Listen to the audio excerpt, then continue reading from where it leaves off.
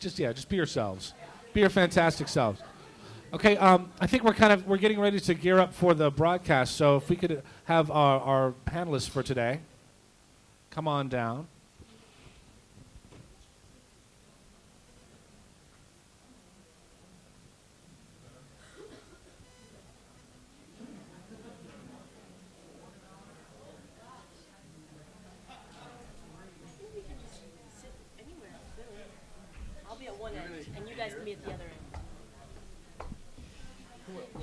They should sit together. These guys.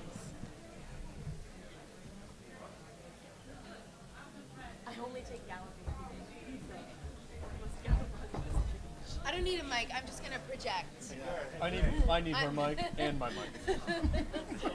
The mics are. You guys can hear me, right? I don't need a mic. Makeup, please. Oh, Jesus. Don't say that either. So I have stuff in my I hate that this is being like. Oh, there's nothing we can do about it now. Where's the camera anyway? Oh, here's the camera. You know, if you look this way, they can't see you. Look at that. I took the right seat. We're both directly into. Ready? Okay, I'm just getting my questions on my God. I love these tables. I just realized what the title of this panel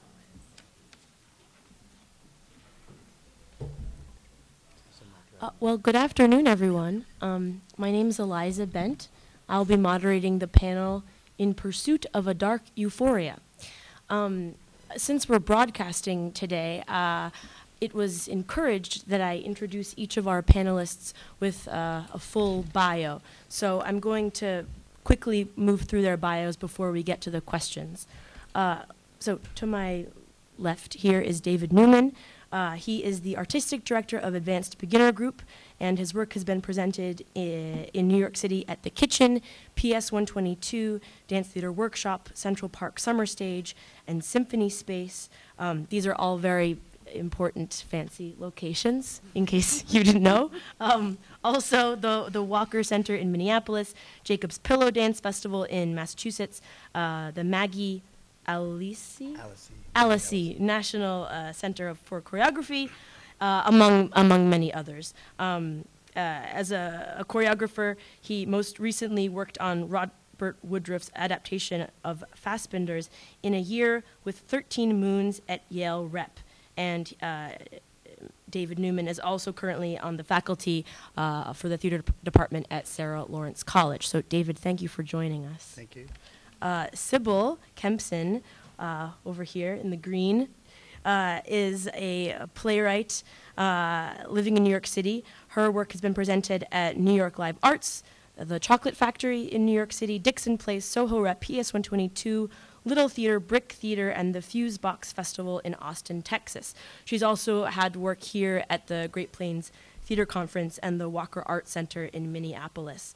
Some current collaborations that she's working on is a piece with Elevator Repair Service called Fondly Colette Richland. Big Dance Theater and Sibyl collaborated on a piece called Ich Kürbisgeist. I hope I said that correctly. Danke, Sibyl. And also, Sibyl and David worked together on a piece, Restless Eye, and that was at Dance Theater Workshop / New York Live Arts. It's always a curious title. And another big collaboration Sibyl is at the helm of is River of Gruel, Pile of Pigs, the requisite gestures of narrow approach. And that's with a group in Austin between the Rude Mex and Salvage Vanguard Theater. So thank you, Sibyl. Welcome. Happy to have you on the panel. And last but not least, we have Justin Townsend at the far end in the white T-shirt. And Justin is a recent Drama Desk winner.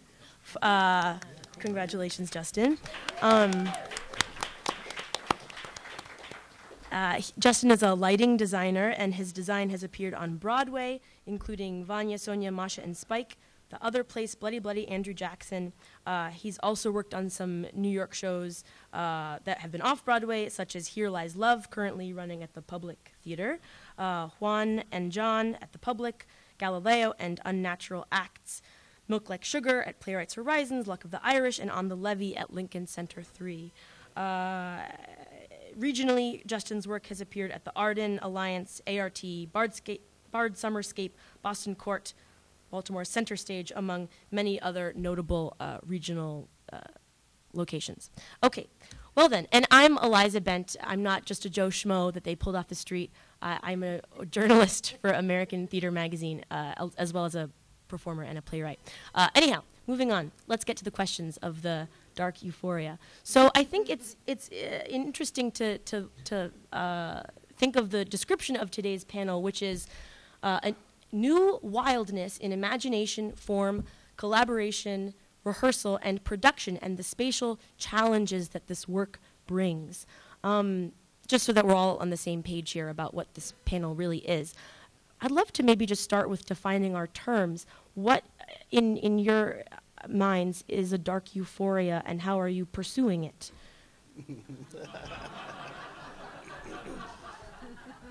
Feel free to take a liberal stab at that question. We were saying last night it sounds like a rum drink. I'd like to use it as a drag name. I got nothing. Great. Yeah. Well, it is about a little bit about collaboration. No, the wildness of collaborating, how we can wildly collaborate. I kept reading wildness as wilderness. So, what are your takes on collaboration in today? I mean, Sibyl, you have a ton of collaborations happening at the moment. Maybe you could kick things off. Yeah, I think for me it's about resisting not organizations like institutions, although it's good to resist those too to a certain extent, but to resist over-organizing stuff. I guess whenever I'm writing something, and a lot of times when I've performed, if I've been performing something, I am looking for ways of problematizing, of making problems where problems may or may not already exist. And so in the collaborations that I'm doing, I guess across the board, if there's anything, they're all very different, but across the board, I think the thing that I'm really trying to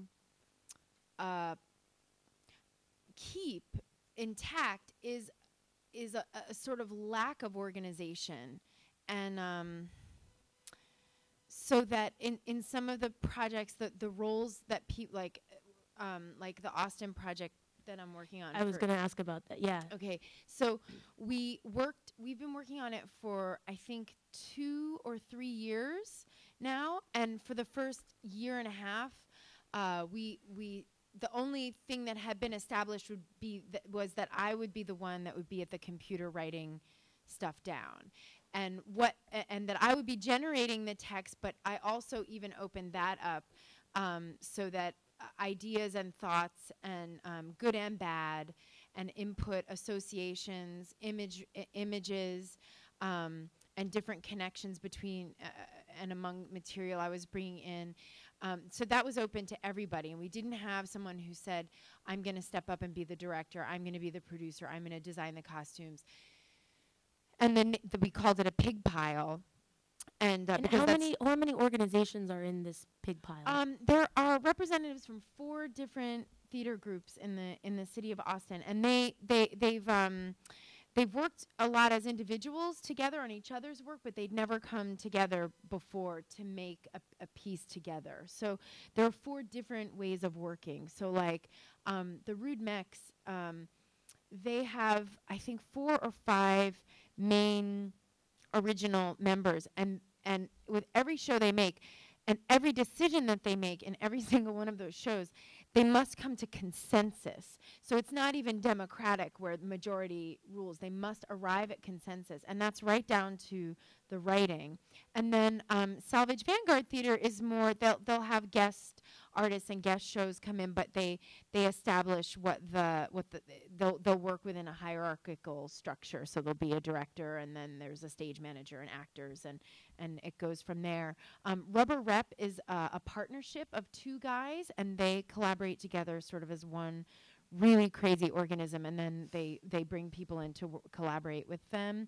And Physical Plant is Steve Moore's, and it's mostly he's at the nucleus of it, and then he brings in collaborators around them. So we sort of found our own way of working, and allowed it to emerge. And so that the decisions that were being made, we were really working to be very patient and let those decisions sort of make themselves, so that when it was time to choose roles, the roles had already sort of started to happen on their own. And it's a confusing way to work. It can be really frustrating, and it takes a lot of patience and trust.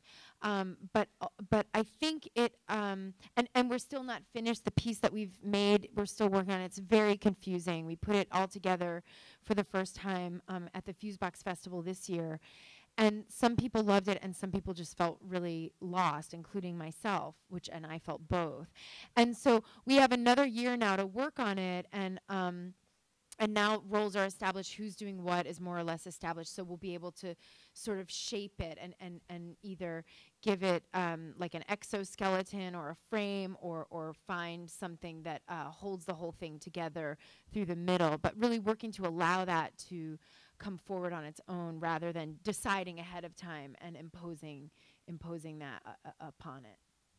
Mm-hmm. So if there's whatever's darkly euphoric about that. I agree. I agree with that idea about walking into a process without a predetermined result. I think is an important part of a lot of this work, how this work is made. Pardon my voice. And the other word I was going to bring up is hierarchy. Another thing that's resisted is our traditional hierarchy, so that the conversation, in an effort to make a conversation a little more richer and even less predictable. What was a project that you were recently involved in where the hierarchy was non-traditional or? Well, I mean, I think for Restless Eye, for instance, I That was the piece you did with Sibyl. With Sibyl, and another important collaborator on that was Tay Blow, who is a sound designer and did video projections, and it was an interesting process. Although the piece was initiated by me, and I sort of was at the helm in that way as a director and a choreographer. The way that we worked, I mean, I know that Sibyl would respond to. She would sit in the room and watch rehearsal and respond to some of the things that were being made, and would send writing in response, and then that would inspire me to change what I had made. And in those ways, those conversations, we really lost the clear, defined boundaries of who made what and who was responsible for what. And the designer, like the lighting designer, was involved equally Christine also. Schallenberg, exactly.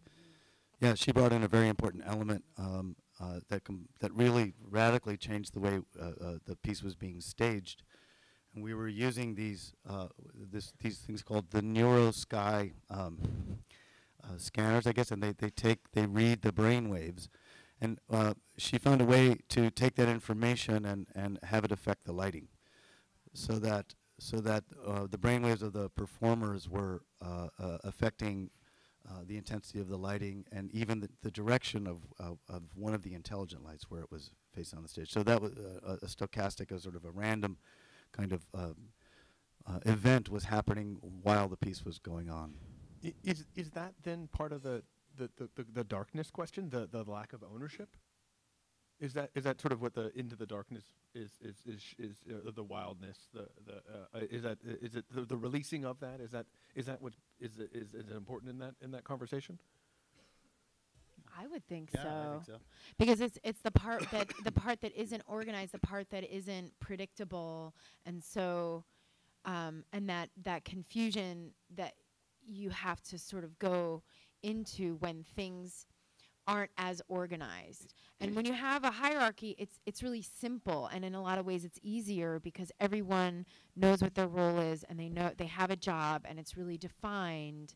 But then, like working on David's piece, I had a really crazy idea about a sound thing, and I said, well, I know this isn't what I'm supposed to be doing. I'm supposed to be writing, written text, and so, but I ended up working on this sound piece anyway, and it ended up getting used in the piece, which wouldn't have happened if in a regular situation it would have been, you're not the sound designer, and of course I did a terrible job. Thanks, Sibyl. That's great. We'll consider that. But then how does it happen? I mean, the question then, and I think and we have our own ideas, but I'm curious to share is how then, if we all can do whatever the heck we want, isn't it great? Well, then where is the there? How do we eventually come to this consensus, or how does it actually merit into something that we want to put in front of our peers and say, hey, what do you think? We actually made something.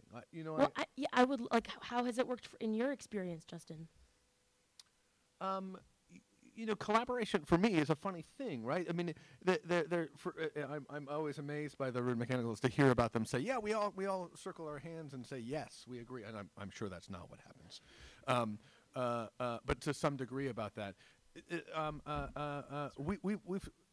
I've been in a situation where best idea rules, and then we sort of know the sort of the Ouija board of idea making. We sort of call we know you're pushing, but as soon as the group starts moving that direction, we can call out yes, indeed, or ask again, perhaps.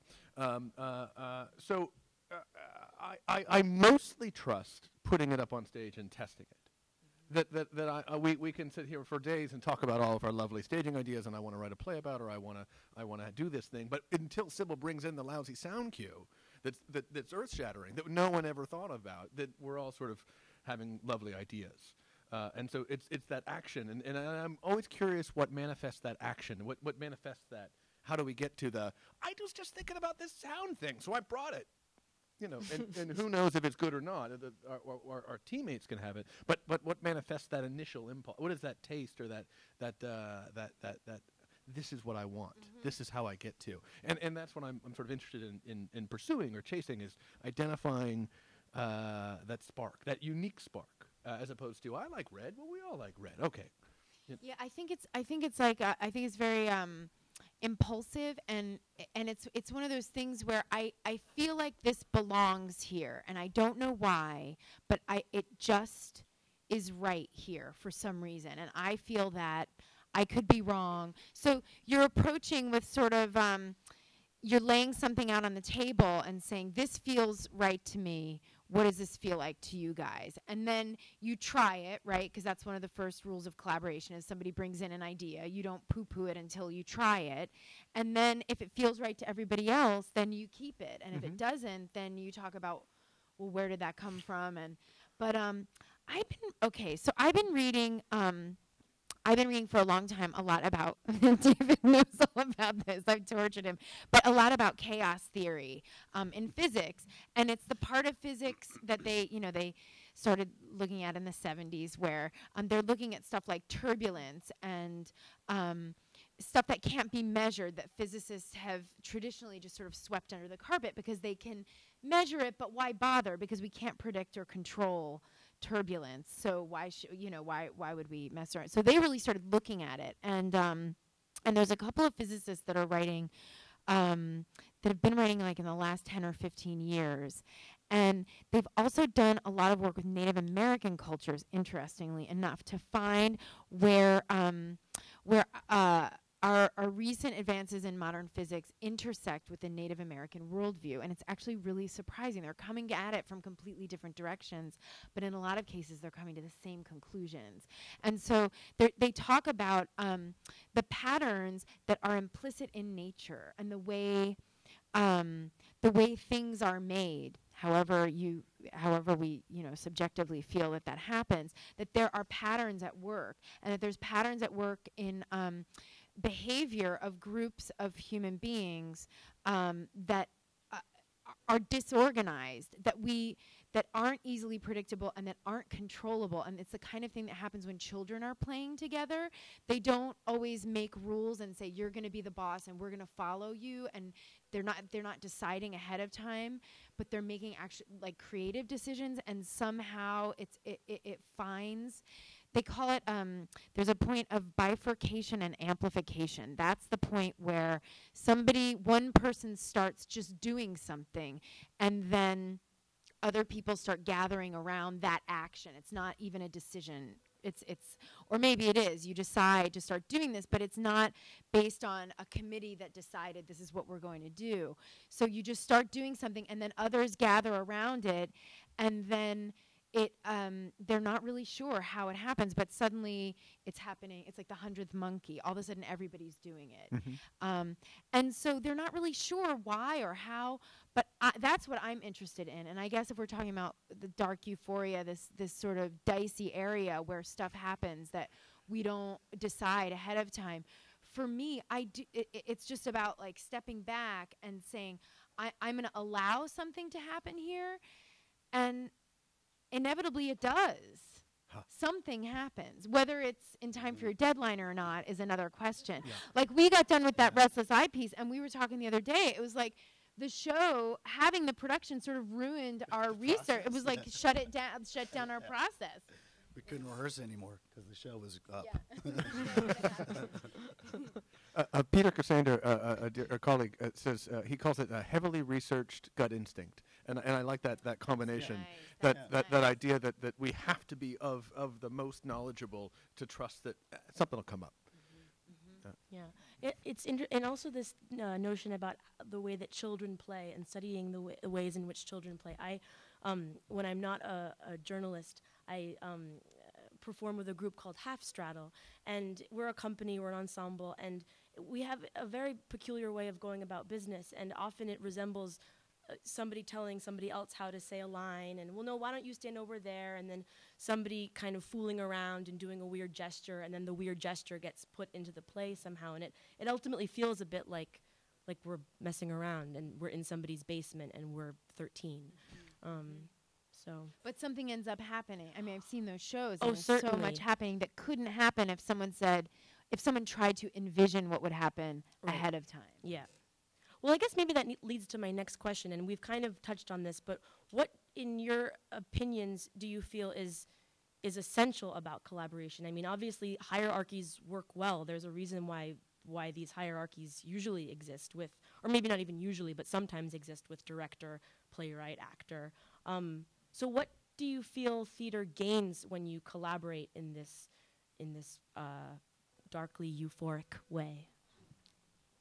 Well, I mean, for me, I do trust a little bit of hierarchy, and I like when the baton gets passed. I don't think it needs to be only one person, and I worry because I worry about mobs of people telling me what the right answer is inherently. So the idea that we can that there might be someone who says, no, this is the right idea, even if it isn't the person we traditionally know, I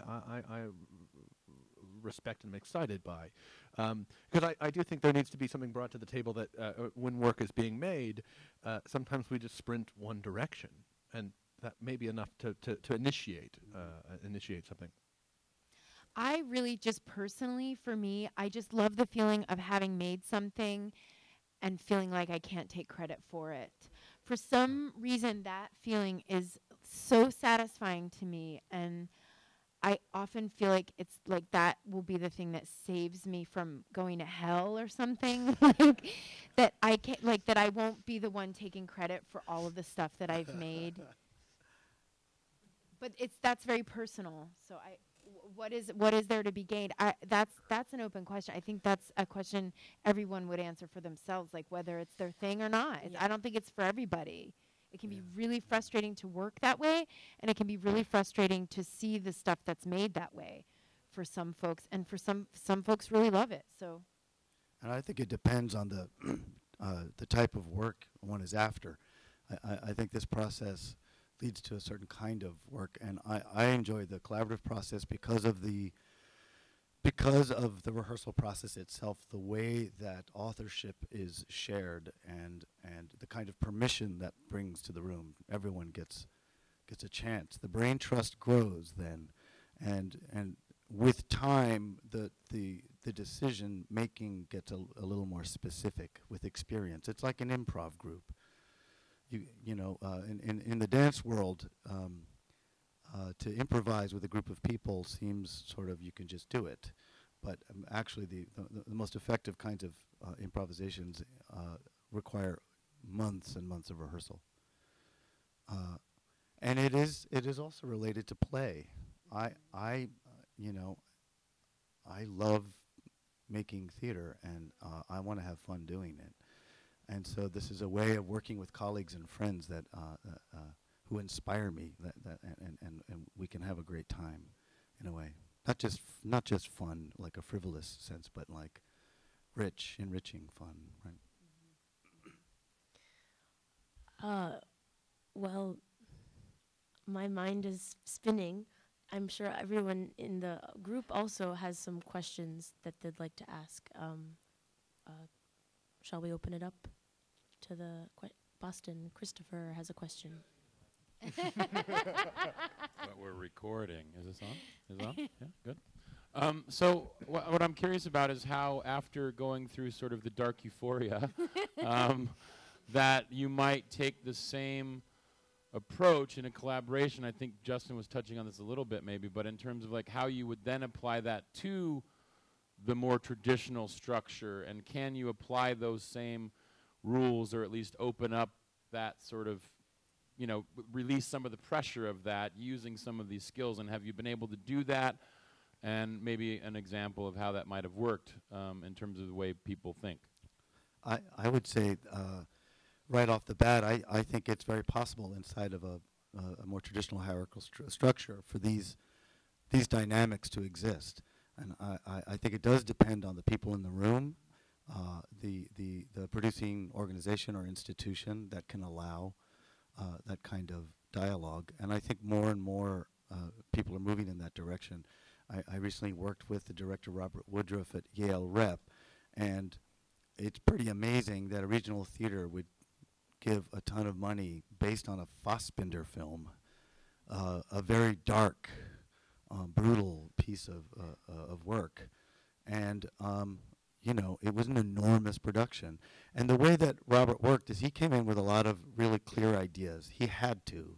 It was a 4-week schedule, so we had to adapt a feature-length film for the stage in just a few weeks. I mean, when I worked on Restless Eye, it was 2.5 years to develop it, off and on.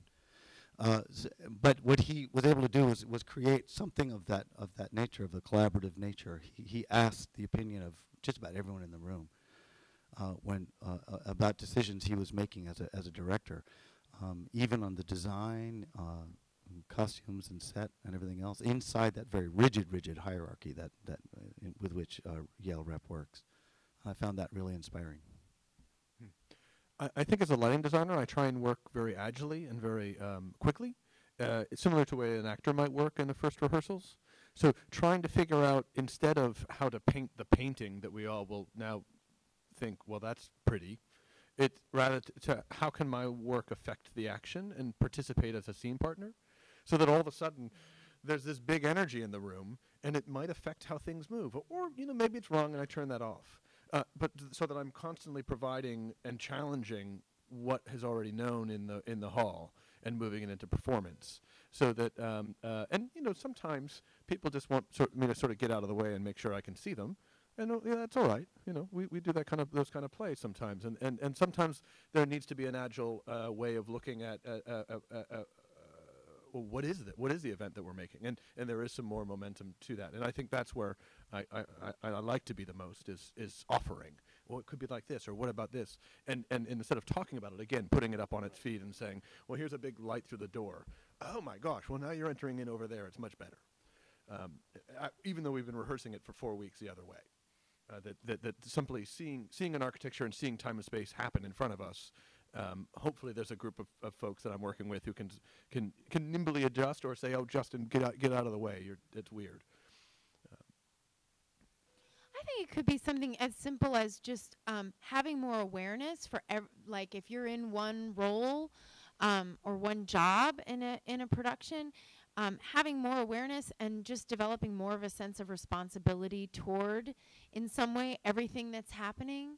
And that's what I've been working on, trying to sort of engender with the elevator repair service project that I'm working on, because they make work together, but there's one guy in charge who really makes the decisions, and there's a lot of group generating stuff, but mostly, you know, there happens like this feeling of passivity, that people are being waiting to be told, where do I go, how do I do this, what do I do, and maybe taking more initiative along those lines, and maybe opening up awareness to what is that lighting guy up to, and what is this, you know, what are the signs that we are making, what are we saying by, what does this line actually say, what does this mean if I stand this close to this actor instead of over here. And you know, you're at the risk of becoming a little bit of a pain in the ass to the director, but I think that if you're just bringing questions to the table and an awareness to the table, that you're all, and if you're also willing to take on more responsibility for the thinking about what are we saying, what are people signing up for when they come and see this show, and starting a dialogue, and that's a small adjustment, but I think that could be a good way to bring it into the regular way of doing it. Hello. I'm curious about the ways in which you've, or some collaborative skills you've developed over time that you may not have had 5 or 10 years ago, and what are the areas in which you still have room to grow as a collaborator? What are you working on? Well, I think that's what's so great about doing collaborations, that there's always, you never become an expert at it. There's never, like, John Collins, the artistic director of Elevator Repair Service, who I've been working with, has been getting so mad lately about everyone's talking about devised theater. It's the new, like, latest thing. Everyone's talking about it. It's getting all this new funding and all this new recognition. And he gets so mad when people start throwing that term around, because he feels like by giving it a label like that we're standardizing it as a way of making theater. And he really is balking against the idea that that is like one way, that there could be one way of doing it. And so I think that you're constantly learning, because every time you step into a new group, your process is going to be as different as are the people in this group from the last group that you worked with. So it's you're constantly learning, because you're constantly working with new groups of people, or even if you're working with the same group of people, a group of people changes over time. And so you're adjusting whatever your practice is and your process is with the passage of time, and with everyone else's development as well. So you're constantly having to grow and expand your thinking. And I think mostly I've just learned how to work with people, which is, a lot of people don't know how to do that. And I think most theater people do, but if you go outside of theater, in a lot of cases, people have trouble working together and dealing with other people. So it's, I mean, theater in general is good training for that, I think. I thought immediately about one thing that I've gotten much better at is listening. And one thing that still needs improvement is listening. And that's that really sums it up in maybe a too cute way, but that really is true. Yeah, listening is yeah, I agree absolutely, as a sort of fundamental piece. And the other response that I keep coming back to is Improv 101, but it's a continued reminder of the yes and the how can I the most offensive or most upsetting or downright wrong idea, how can I open my heart to it? And that moment, I think, is when there's sort of grace in the air, when we sort of say, okay, let's move. And maybe in a different way than I expected to, and I find that that's where the surprising the surprise turn happens, or the oh yes, and then it allows the hook back that I was trying to find. But until it's those two energies deciding to move together, or three or five, that starts to create momentum. And I think in the individual, it's a willingness to let go of your idea as the right idea. Like, my way is the right way, and why won't you guys see it my way? And to be willing to like just really let that go. And it's so painful, but it's so great when you can do it. When you can just be like, well, all right, okay, let's toss it. Or It's interesting too, because like I feel like I work in a fairly collaborative manner, but a play of mine that recently had a production in New York, I was amazed. One of the actors one day, we were talking about an idea, the director was kind of describing what it was that we were going to try, and the actor said, I know my problem with that idea is, and I kind of blurted out, I said, before you talk about your problem with the idea, let's try the idea. So it's sort of, I think that's always sort of an interesting thing, and it's really dealing with people and the individuals in the room, and clearly this particular actor wasn't so used to trying stuff out, I guess, which was strange. But anyhow, what are the other questions that people have?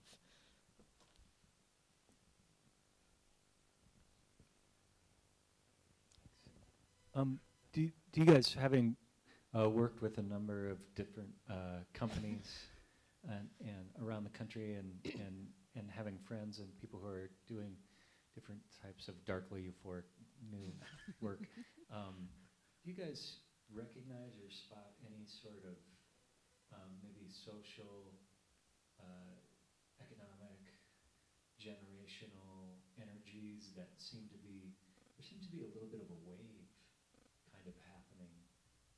And I'm just curious of your observations of what might be, what this wave, what might be generating that wave a little bit. I have been noticing, I feel like it's tied to the economy crashing a little bit, not a little bit, but a lot. And I've been going to a lot of talks of artists who were making art in the 70s in New York, when times were really tough, and talking about the transition from making work in that era to the 1980s, when all of a sudden everyone was making a lot of money, and how there was so much less interest in art, and all of a sudden funding was really scarce, and you had to make a piece, make it already, and then they'll tell you whether they're going to have you at their venue or not, and but there's no help to develop the piece, and when I moved to New York, it was the mid-90s, and there was a recession happening. There was so much great work. It was such a great time to be there. And, of course, there were I had a really hard time finding a day job, and I didn't have any money, but it seemed to be kind of exploding. Like, everything that I went to go see seemed so rigorous and had so many wonderful ideas behind it, and everything was like exploding something. And then the internet happened, and again, then it sort of, people were saying this, the internet saved our generation, from poverty, but I think it also destroyed a lot of the art making that was happening, or a lot of the rigor and the focus of the art making that was happening. And great work was more scarce, and I watched it happen. And then now we've had this economy crash again, and looks to me like it's the best thing that could have happened, at least for the art world. And that's kind of across the board, because suddenly everything that I'm going to see is an incredible piece of work. And that's in New York, and I don't know, I haven't heard a lot of people say that in other cities that I've visited, but I've seen it happen, and I've also heard about it happen from those artists from the 70s into the 1980s. And I don't know why. I sense a resurgence of a kind of a DIY approach, right? So, I mean, I think that's where that term devised theater, although that was around, has been around, I think, for a while. But that sense of, I can't find work or get produced or enter into the traditional commercial theater, so I'm going to do it myself. And I get a sense of that happening a lot more now. you know, we've heard it talked about, and I before, and I think it is something that should be brought up too, though, Kevin, is to say that I think that as I watch newer generations behind me come behind, I think they're dealing with a lot of student loans that someone has told them they need to have to enter into this business. So I'm really aware of a lot more money or a lot more debt being put on for theatrical education, which means a less nimble generation as they try and figure out how to pay first for these expenses and then start to make work. So that's something I'm aware of and checking as we figure out how we support our younger artists too. We have a few more minutes. 4 more minutes. Perhaps we have time for one more question. Ron Zank had his hand up. Oh, another. But no. Okay. Is it on? Is it on? Yes. Okay. I have a friend who's a songwriter. He works with the guy who does all the musical backup in Nashville, and they have a friend who does all the mixing in New Zealand. The question is, what's the future of collaboration in an internet world, in an interconnected world, from your perspective, and how do you think it might work in the theater? Well, I recently saw a show. Sorry to. Can I take this one? Well, I recently saw a show in Austin, and it was done by a British theater maker. But it was a very strange performance. It was about 20 minutes long, and it was an audience of 2. So it was almost not even a regular play in a sense, but it was an audience of 2, and the 2 audience members had to sit facing each other, and there were screens in front of our faces, and the actor, so to speak, in the piece was a man in China who had worked in an Apple computer factory and suffered terribly from the various factory conditions there. And it was sort of his story, and it was a sort of back and forth narration between the audience listened in these headsets. And so you'd hear the British man speaking, but then you'd also see the man in China waving on Skype and telling his story, and there were subtitles. So that was, I mean, I think that's part of the future, is certainly having like Skyped and teleconferenced performance styles. I actually am thrilled in a bizarre way that we have all these technologies, because I think it'll be the savior of our business, in the sense that our gathering together in a room and hearing each other becomes somehow more important if we spend our days hooked up to these screens. And so we may or may not use them successfully or unsuccessfully. I'm not really worried about that. But I do know that gathering in rooms to hear stories will somehow be a strangely unique thing that I'm excited about. I know a guy named Whit McLaughlin. He lives in Philadelphia, and he has a company called New Paradise Laboratories. And he was a teacher of mine when I was in high school, and he's still making work. But he's been making internet theater, and he's talked to me about it a bunch. And for some reason, I think I need to be in the room with people, and it might be because I live in a place where there's plenty of people that I can be in a room with. There's a lot of people living there to work with, so I don't need to do internet theater. But his argument is that we have to start making theater like on Facebook, for example, because before Facebook gets completely taken over by advertising and marketing and corporate interests, that we have to, as artists, take hold of it and start making artwork so that it so that it stays as a medium that belongs to everybody, so that it doesn't just become about marketing and advertising. And so making stuff for Facebook that people are looking at it and they're not really, I mean, I interpret it as you make something and I'm looking at it and I can't decide what it is. I can't easily discern what it is, what the post is or who the person is, or and he's doing crazy things like you go and you get a different identity and then you show up at a party wearing this badge, and that's like these things, a lanyard, but it's not your name, it's someone else's name, and it's this internet personality that you have donned. So it becomes like a video game, but then they'll have like a party, and people show up, and it's like a masquerade ball because people know you as this other person. And I don't know what the implications are or how that's going to play out, but that's one idea. Anyhow. Well, that sounds like the perfect end of a Dark Euphoria conversation, the internet masquerade. So onward, pursue it. Thank you, everyone.